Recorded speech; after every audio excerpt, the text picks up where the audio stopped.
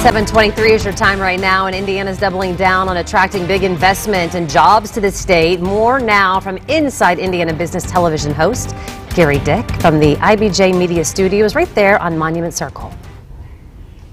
Well, we are following developments on Governor Holcomb's trade trip to Taiwan as the state tries to become a hub for microelectronics investment.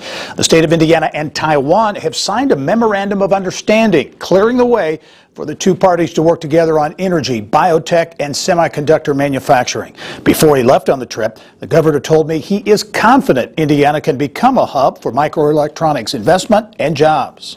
We want to triple down, and part of going to Taiwan will be to sell the state of Indiana and to show all that we have to offer. The governor's trade mission will also stop in South Korea with a focus on electric vehicle battery production. Today in northern Indiana, Ultium Cells, a General Motors joint venture, will detail plans for a massive EV battery gigafactory in New Carlisle.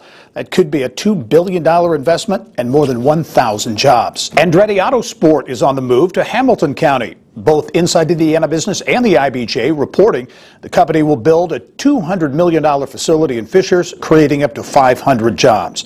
And Indiana's oldest covered bridge among 7 new sites on this year's Indiana Landmarks 10 Most Endangered list. The Cades Mill Covered Bridge in Fountain County was built in 1854. Around Indiana reporter Mary Rachel Redmond will soon head out on her annual trek across the state to showcase these endangered Hoosier treasures. And for more, you can go to InsideIndianaBusiness.com or IBJ.com. And don't forget to check us out, Inside Indiana Business, Sunday mornings at 8 on CBS 4.